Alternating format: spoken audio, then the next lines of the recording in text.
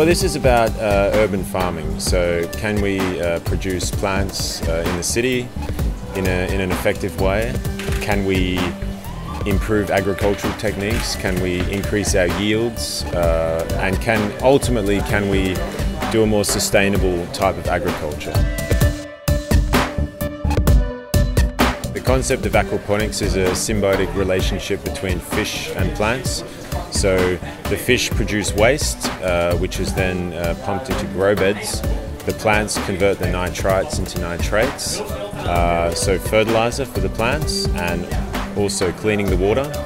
The grow beds have beneficial bacteria in them, which also cleans the water, and then it's sent back to the fish nice and clean. So they both rely on each other.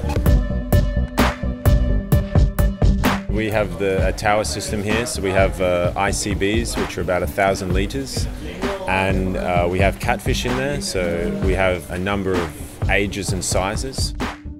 Even though Mediamatic is a very high-tech looking, and we have the LEDs and this is actually a very old agricultural technique. This is what rice farmers in China were doing 2,000 years ago.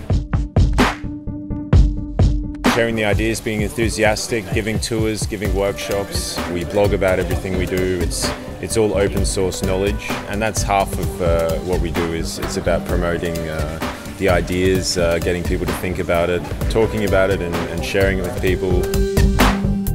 On a more personal level, it's an interest in is this viable, and are these concepts that we hear about all the time, is it possible?